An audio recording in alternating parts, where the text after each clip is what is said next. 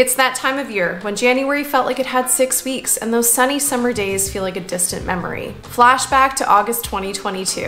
When you live in London and the weather app says 0% chance of rain, stunning views like this are only a short train ride away. The Viking Coastal Trail. It's dramatic, and it's a good one. Yoo-hoo, welcome back. Lately, I've been doing a lot of this. Don't look, don't look. Absolutely not. You're insane. And this, 10,000 pounds a year.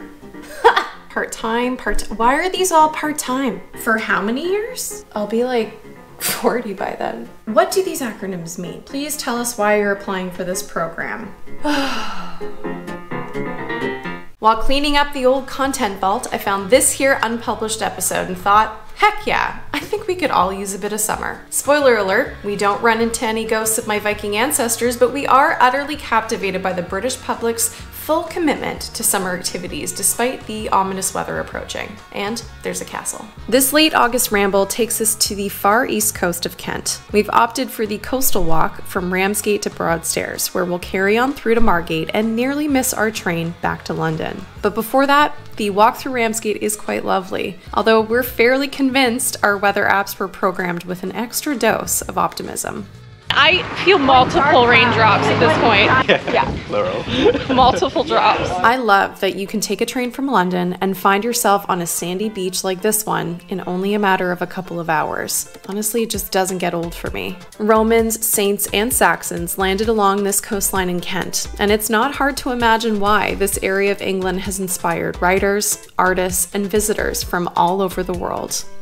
Steph just informed us so she knew about it before. That we have to go up these stairs. I didn't know about the stairs. I just knew that. And she knew it. We would get trapped if I don't pay attention. Well, I think she should carry us. Stairs, a common theme in my episodes. Not particularly inspiring, but they usually lead to some sort of view that makes the climb seem worth the effort.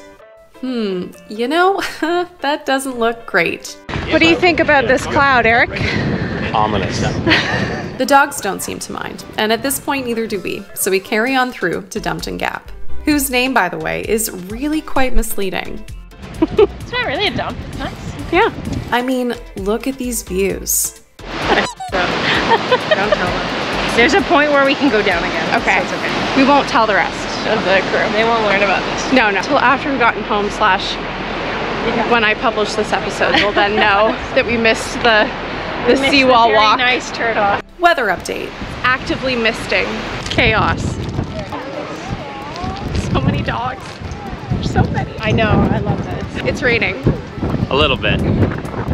It's just mist. 0% chance of rain though, don't worry. You can have some brush. Rue, you're What have getting you a done? little dirty. What did you do? For reference, we should be down there.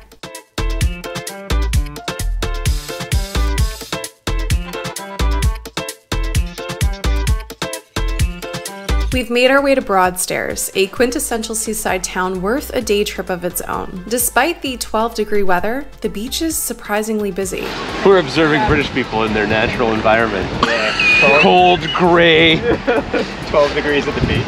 But look, they're having a great time. And so are we. I'm in awe of the it's just a spot of rain attitude we're observing here. Look, Brits, they know how to have a good time, regardless of the circumstances.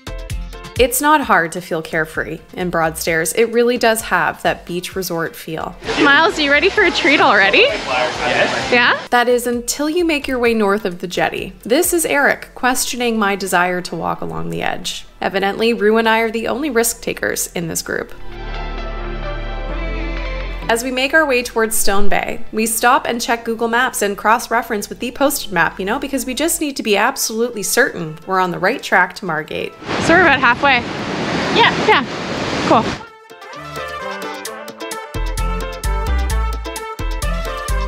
Just a bunch of happy Canadians acting completely natural.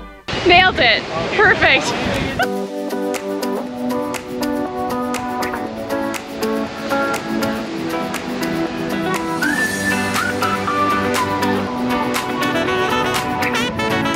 Like rummaging like a squirrel. It's hilarious. My nuts. There's It's very stressful. Let's see what we got for snacks. Mango? I think there's a bar in here somewhere. a bar. A bar of sorts. Oh, we just need a minute. After a brief rest and refuel, we see this and this. Built by Lord Holland in the 1760s, this castle was an upmarket hotel in the 1930s and is now home to private apartments with views of Kingsgate Bay Beach. And Michelle, what do you see?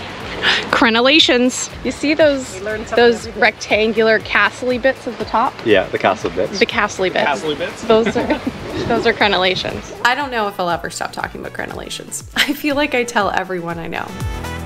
Kingsgate Bay Beach truly is a little piece of paradise. It's also where we'll be acquiring lunch. While we hang out here on dog duty, the rest of our crew head inside the Captain Digby to order some pretty decent fish and chips. Controversial ketchup application.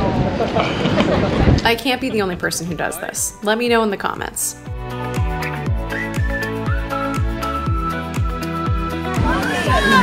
Hello? Fed, happy, and we're moving right along. Sort of. I'm off-roading it. This? Ugh. My God. Oh. This is unbelievable. Oh my God. So, I just climbed through the cutout through the fence. You can literally just walk around it. That's what I did.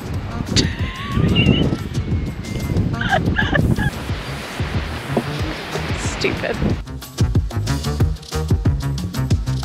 We're just following these people because I don't know if there's anything worth seeing down here. So the question is, was all this faffing about worth it? Honestly, yeah, it kind of was.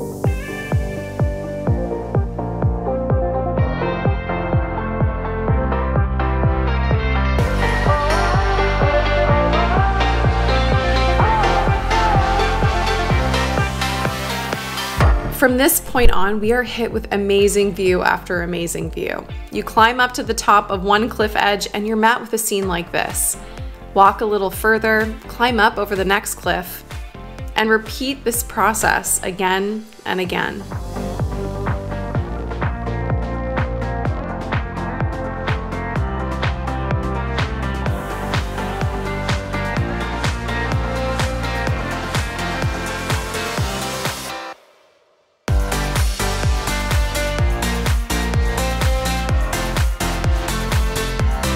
How does one walk in the sand, in their trainers, their running shoes, and not get sand in the mesh? On a scale of 1 to beach in your shoe. I don't like it. Don't like it, eh? No. Woo. We've reached the final destination on this ramble. Margate, bumpin' spot. What are you doing? 55 Give me a drink, would ya? Yeah. Yeah, we've decided it's time for refreshments. Baby. We're going this way. Dreamland sounds nice. Let's give it a try. No chien. Okay, maybe not, but we do make friends with the security guard and this wiggly dude. We head back to the beach where the options are endless and wander into this joint with a view of the ocean, a live DJ, dog treats for Rue, and honestly, it's kind of a vibe.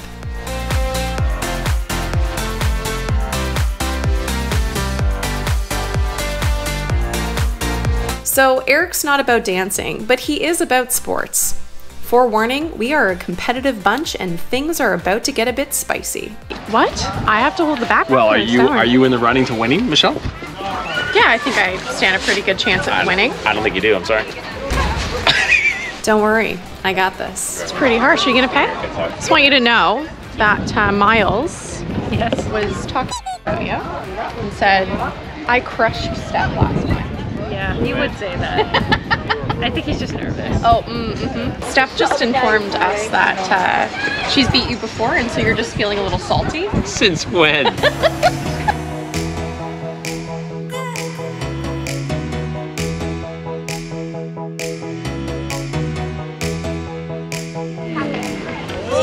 No, you didn't. Michelle was 2.